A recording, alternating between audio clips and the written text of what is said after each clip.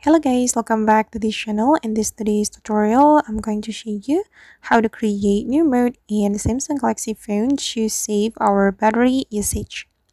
Okay, let's get into it guys. First of all, I'm going to open up my settings and then I'm going to go to the modes and routines, and here there will be some modes we can apply to our Samsung Galaxy phone, and I'm going to add mode.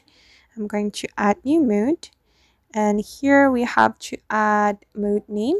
I'm just going to name it low battery mode, like this. Oops. And you can choose the icon and the color. I'm gonna go with this one guys, and for the color I'm going to select this one.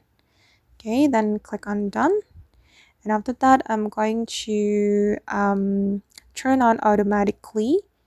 For this mode, I'm going to click on this option and I'm going to turn it on automatically for this condition. You can go to add condition and then select battery level.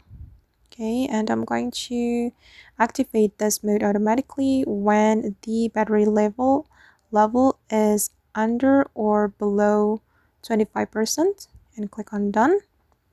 And for the condition, wait, I'm going to click on done, and for the other action I'm going to select power saving. So the power saving mode will be automatically active when the battery level is below 25%.